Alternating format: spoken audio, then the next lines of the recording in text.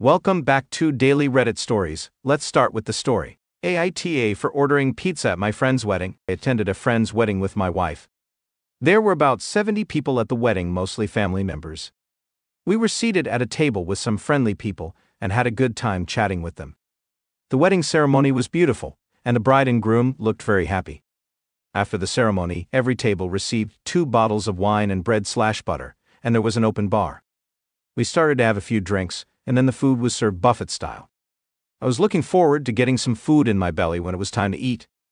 The tables were called up in an orderly manner, but the family members at the first few tables took large helpings of food and even went for seconds before everyone had been called. By the time our table was called, there was no food left. We grabbed what little we could and went back to sit down and eat the scraps, feeling hungry and frustrated. We joked about ordering pizza, and then I drunkenly suggested it. We all chipped in, ordered 4 large pizzas and some chicken wings from a nearby pizza place, and soon the delivery arrived. We shared the pizza with some other tables who didn't get any food either. This caused a commotion and upset the wedding party. When my friend questioned me about it, I explained that we were hungry and the food had run out before our table was called. He wasn't pleased and suggested we should have stepped out to eat and then return, but I explained that we were drinking on an empty stomach and it wouldn't have been a good idea for drunk people to leave in search of food. This encounter left the bride glaring at us, but we felt it was the right thing to do. And that was not the end of the night's events. As we were finishing eating, one of the in-laws came to our table and he asked where the pizza came from. This is where I may be the There were 2 slices left. I knew he was eyeing them. I asked the other people at my table if they wanted one, and everyone declined. This guy then said he'd have one. I then took the 2 slices, put them on my plate, and started to eat them, then looked at him and said something like, "No, you and everyone at your tables had way more than your fair share of the buffet, and ate all of it. This is the reason we ordered food in the first place, and now you have the nerve to ask us to share." His face went red, and he returned to his table. There was a lot of discussion going on there. They were all looking back at us with daggers. The bride looked even more ticked off at us. She had a bit of an argument with my friend. He eventually came back to tell us we had to leave. I didn't mean to start any problems, so my wife and I called a cab and left. He called me a few days later, and we talked long. I explained my perspective, and he agreed that his in-laws were rude for eating all the food and leaving most other guests with very little. Many people complained to him about it. Everyone was drinking, thinking that there would be food, and they were disappointed. He was upset with his in-laws because he told them how many guests there would be, and to order the food for that many people. He also saw how much they were taking, but assumed they ordered enough. He was wrong. He brought this up with his wife, who said that apparently, because the in-laws paid for the alcohol and the food, they felt entitled to eat what they wanted. She was mad at them and reamed them out for tainting her special day. He also said many of the other non-family guests started to leave soon after we left because they were hungry. They still had fun celebrating, but it put a downer on their special day. Out of 70 people, about 30 left.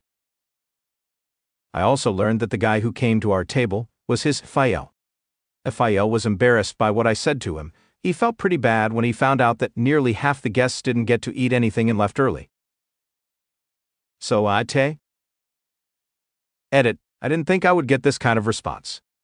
There were so many comments. I went through a good chunk of the messages, and thought that it would be easier to address the common ones here. The only reason I ordered the pizzas was because I was drinking. All I ate that day was a sandwich for lunch and some bread at the table, so I needed something more substantial in my stomach so I wouldn't get sick, so no, I couldn't wait for a few hours. I wasn't the only person drinking because the open bar was booming. However, I guess I could have avoided drinking until the food came out. Those saying that I shammed the FIL. I disagree. I didn't say anything about his body. I was only honest with him about why I had to order the food. I don't judge people based on looks, and accept everyone for who they are as they are. You can't judge a book by its cover, so I judge people based on their actions. If you knew me, you would see that my friends group ranges from basic people to freaks and weirdos. A good friend of mine named Crusher is a big dude, absolutely hilarious, and super fun to hang out with. This is not an AI-generated post, lol. My intelligence may be limited, but there is nothing artificial about it. The buffet was at my friend's request. He loves buffets, and this was an added touch to the wedding. He also chose the dishes. I know it is uncommon for weddings to have buffets, but that's what he wanted. Update. First, I never stayed it when the wedding happened. The wedding was last week, on July 20. My friend just stopped by for a little bit. His wife was more upset than he initially said, but not at me, towards her family. He also said she wanted apologies for booting me. So, Fael feels bad and will step up and try to fix the situation. He's going to throw an after-wedding shingding, lol, his words.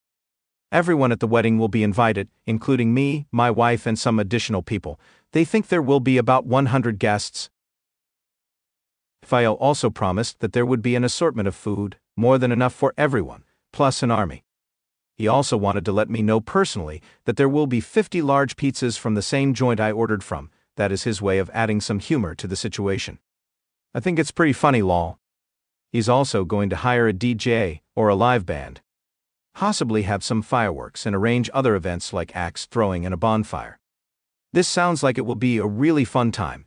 The only difference is that this will be a BYOB event, which is no big deal. Fael is pulling in a favor from a friend who owned a farm.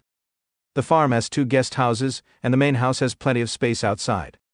About 50 people can be squeezed between the 3 houses, so he will encourage people to bring RVs, I have one, campers, and tents if they can.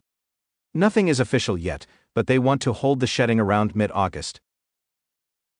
Sounds like this is going to be a blast. I'll update you all when I can.